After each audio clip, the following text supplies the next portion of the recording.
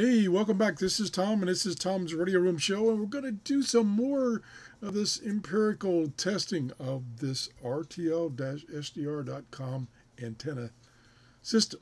And once again, I have the small legs, the two short pieces, set up, and the antenna is up there. You should be able to see it. It's up there on top of a bookcase. And what I'm going to do is I'm going to see the effects of moving the antenna around. Now, I would think that the orientation I should have, well, let's go back to the orientation I have. So I have the antenna with the two parts of the dipole pointing kind of at 45 degrees to the sky. Probably the better configuration is to have it vertical. So what I'm going to do is, again, this is kind of kludgy, but I'm going to move the antenna around and see if I can detect any improvement of the reception. So I'm going to bring up my screen capture software again so you can see, so I can see where the camera is pointing. Okay, so stand by, and it's pointing to the right place. Now I may move the antenna out of the view of the camera and not notice it because I want you to still see the map. Now this is that software running that is capturing the transmissions from the transponders on the aircraft, which is giving position and location and speed and altitude and all that good stuff. So let me get this cursor out of the way here. So right now, and I may have misled you a couple of times, the symbol is not where the aircraft is. Where the aircraft is down here at the end where it says all the information about the flight number and everything. Not where the symbol is. I think a couple of times I pointed to the symbol and that was incorrect previously. So I'm going to now, and you can see it, but I can't see it because I have that screen off. I'm going to grab the antenna. It'll probably, like I say, it'll probably go out of view. And I'm going to adjust it so that the two sections are straight, and I'm going to lay it down, try to lay it down so that they're vertical. And I don't know if it's going to stay. Let me try this. Let's see if I can get it to clamp onto that book. It's not quite vertical. And they're not quite straight. There. It's probably going to fall. Let me set something on it to keep from having it fall. Okay, there we go. Now I do have the lead kind of, let me see if I can get it out of the way of the plane of the, whoops, of the two dipoles. Move that up over that way. Okay, I think that's the best orientation for receiving signals from these aircraft. Now, you could probably know, and I don't know, whether anything improved. Now, the aircraft are still moving, and unfortunately, I didn't have one real far away at the time I started moving the antenna. Let me check my screen capture software and see if you can see. Yeah, you can still see the antenna. Where's my stick? So now it is vertical, as opposed to in the previous video, in the beginning of this video, where it was pointing towards the sky at 45 degrees. So I think this is a better orientation. Now we're going to see, let me get this out of your way so you can see the map. Now we were able to track one aircraft, and there's a lot of conditions that are changing, so kind of hard to compare apples and oranges. But we were able to track at one time on this antenna an aircraft that was up near Inverness. In one case, it was near Inverness. In one case, just the icon. Like right now, the icon is up near Inverness, but it says the aircraft is way down here, which we just lost. Now, here's an aircraft that is even further north. Well, it's about the same distance north as Inverness, but it's straight north. So it's a little closer. It's over the water. Now, here's this aircraft that came back. And we're just going to kind of track things and see if we can see any appreciable difference. Like I say, there's so many variables here. It's unbelievable. But if the actual aircraft, which is down here, if it gets past this point right here, then it is further away than the other aircraft that I was tracking in the other video. Again, a lot of conditions are changing. So I'm just going to try to stay out of the way of the camera and watch this thing track. And let me see if I click on this. What did I do wrong? Ooh, boy, it's positioned. It's moving out now. I'm trying to figure out what aircraft it is. Maybe I have to click on the icon. No, I thought I could click on one of these places here and it would highlight the one that I clicked on, but I'm not succeeding there. Clicking all over the place. Click the icon. No. Let me see if I can read it. N717FR. N71. Where is that over here? N71. Oh, it keeps changing. N71. I can't find N71. N71. Must be off the screen. Oh, here it is. That's why I couldn't see it. It's way down there. Okay, there it is. So it's at 38,000 feet right now. And it's tracking out at 445 knots. So it's moving out. And I'm still tracking it. So if we see a significant distance difference from what I had before, then this is probably the better orientation of the antenna.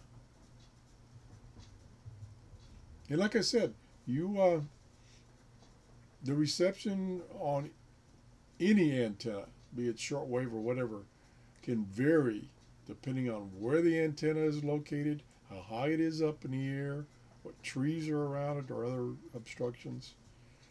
We're doing pretty good. Now this is definitely, right, let me zoom in a little bit here. Yep, put down.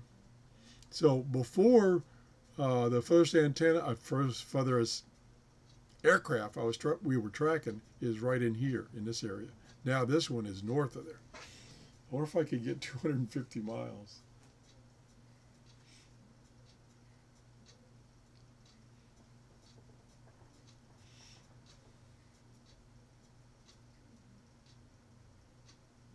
There's a, whoops, I lost it. There's another program like this one that will show you distances from your receiver, how far the aircraft is, ground distance, not from your house to the aircraft in the sky, but the ground distance. I don't know how to do that in this program. Let me see what's in the menu. Boy, I'm still tracking that baby. Options. Options. New. Well, look at all these good things this thing will do. Let's see if I can find anything about distances, speed, inches. Set your current location. Click set current location and drag the marker. Okay, it says my current location is this, which is not. Okay, let me set my current location. And obviously it's not there. And if I drag the marker, I got to drag it about 2,000 miles. Oh, okay, where are we? Oh, we're getting close. No, this is another part of the world. Oh my gosh. I think it is. It's so zoomed in. It's hard. It's. Let me go across the ocean here. Oh God. Can I find the United States? Hello, United States.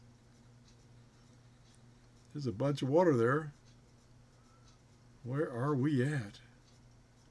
Oh, that obviously didn't work. Let me zoom out here. I'm out in the middle of the ocean. Okay, we're getting there. So I got to grab this marker and move it down here. Whoop, there we go, to Florida. And then I'll zoom in to get it more accurate. I'm learning something here. Okay, now where did we go? Here, hello. South Carolina, North Carolina. Oh, there we are. Okay, now I'm going to move up, zoom in a little more. Now that we're getting closer. Ooh, this is exciting. Check it out. Okay, so we're going to move the marker. I'm right about, right about there. Now we can see what the distances are. Let's zoom out. And so, well, it didn't tell you numbers though. Well, that's a bummer. It gives you these concentric circles, but there's no numbers on them. Maybe see if that's an option. Option. Okay, I did that. Map.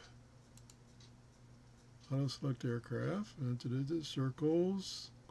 Quality. Distance. Show circles. Yeah, show circles, but. So the circles are 20 miles. Well, it could be. Let's make them 25 miles. Okay, let's try that. So apparently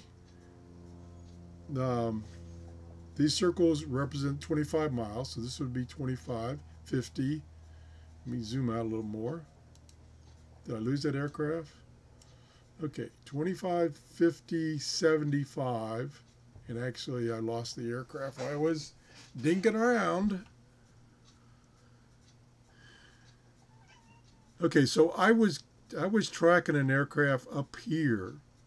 Now this particular aircraft is way down here, but I was tracking an aircraft that was up here, and that is 25, 50, 75 miles. So I was getting 75 miles. So my estimate in the previous show was off by a little bit. I was saying Inverness was 75 miles from me, but it was actually maybe 60 miles from me, line of sight. So let's. So these aircraft, the icons are misleading, in that you think the aircraft is here, but it's actually down here.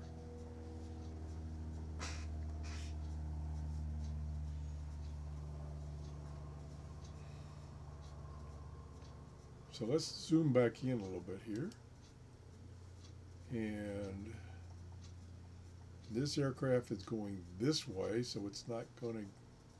Well, it's going to get away from me, but I was hoping something would be going north. Whoop, there's one. But he's way down here.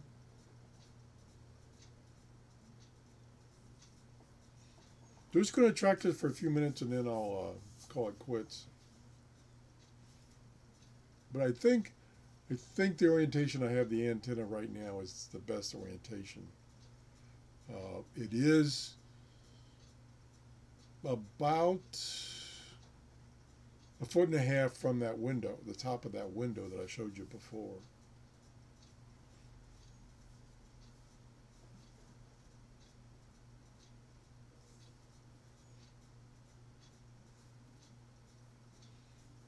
Let's see if I can click on that aircraft. So that's right here, and it's at almost 36,000 feet, and it's doing 441 knots, so it's moving away from me pretty fast. So we'll see how far we can track it, and then we'll call it quits.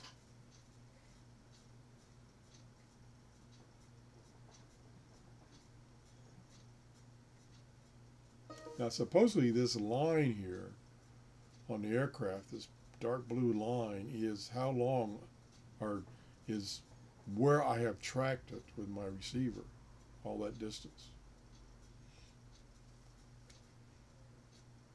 And if I click on another aircraft, it'll show me the line for that particular aircraft. So we are at 36,000 feet. Probably won't go much higher than that.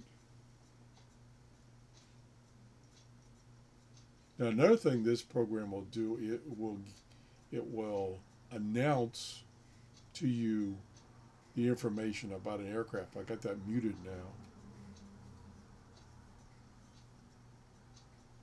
Again, this is the software that if you go to the SDR Play webpage, this is one of the packages that you can download for the SDR Play. It's only for the setup. The way it's set up is only for the SDR Play.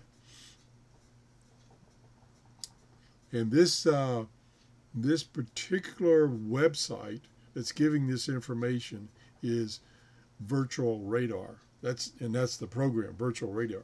So you can use the program Virtual Radio on other dongles, but you have to set it up differently for that dongle. You have to have the proper drivers and everything.